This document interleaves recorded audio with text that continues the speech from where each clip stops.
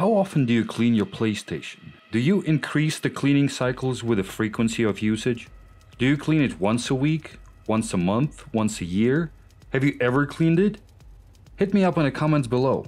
Also, subscribe to the playlist or the whole channel to be notified when I upload more videos. Hi, I'm Philip, and I've owned my PlayStation for about 5 years, and 3 of those were of pretty heavy usage. I've dusted it off with an air can several times a year, but I have a feeling that inside the box it is completely stuffed with dust. Recently the fan started getting louder, and I have a feeling that it is caused by the buildup of dust inside. Let's go through the process of opening up the PlayStation and cleaning it to the best of our ability. I will guide you through the process as I am discovering it myself. What do you think we will discover inside?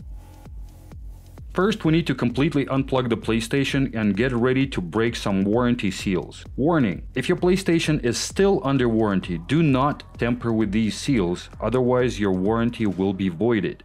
Also, a year is not really enough time to seriously build up enough dirt inside, which cannot be managed by blowing compressed air in the side vents. So let's proceed. First, let's clean out the hard drive bay. It is not secured with any screws, and you simply slide the cover off to expose the bay. I haven't opened this cover for at least 3 years when I upgraded the hard drive to 1 TB. Remove the screw and unplug the hard drive by pulling it out. Use small bursts of air to clean the hard drive and the cage. Wipe down the dust settled on surfaces. I use disinfectant wipes to help with getting the stuck-on dirt to come off. Reinstall the hard drive, the screw, and the hard drive bay cover. Flip the PlayStation upside down and look on the back panel where all of the wire connections happen. Here we see several screws. Some might be already exposed, while others have warranty seals on them. Peel off the seals to reveal 3 T8 secure screws along the bottom edge.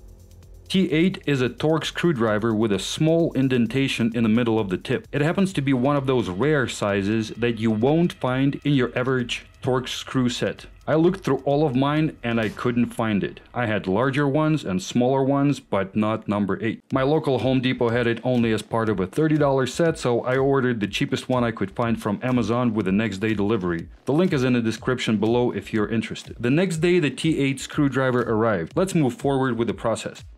Take out just the 3 T8 screws and set them aside. Since I tend to lose screws during the project, I purchased a magnetic tray to help me stay organized. If you're interested, I'll put a few links of these tools that I use in this process in the description below. Start pulling the cover up. First you need to loosen the back ring where the 3 screws were connected. Then wiggle the rest of the cover loose.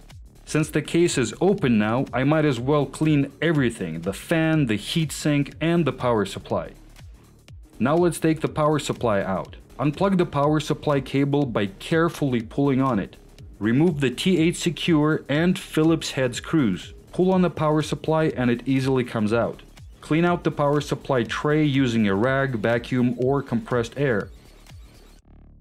Moving on to the heatsink. The heatsink is these copper pipes, which are located in the air duct connecting the fan to the power supply. This is where all of your cooling of your PlayStation happens. The fan is bringing the air in from the outside and pushing it across the heatsink, and also providing the air to the power supply, which also has to stay cool. Again, use a combination of compressed air, vacuum, and brushes to clean it. For the fan, you can use a combination of methods, whatever you have handy. Q-tips, dry it first to break the dirt loose, then you can dip them in alcohol maybe for deeper and more detailed cleaning. If you have a brush, that also helps. Even an old toothbrush can do the trick. Those, combined with compressed air or small vacuum, will work fine for you. Make sure to wipe down the whole area. If you have a brush that can reach into different crevices, make sure to hit them up. Since you already have it all exposed, you might as well do it.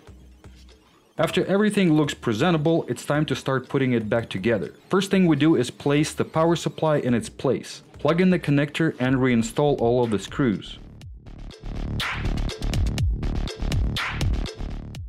Then we snap the cover back on and install the 3 T8 secure screws to complete the process.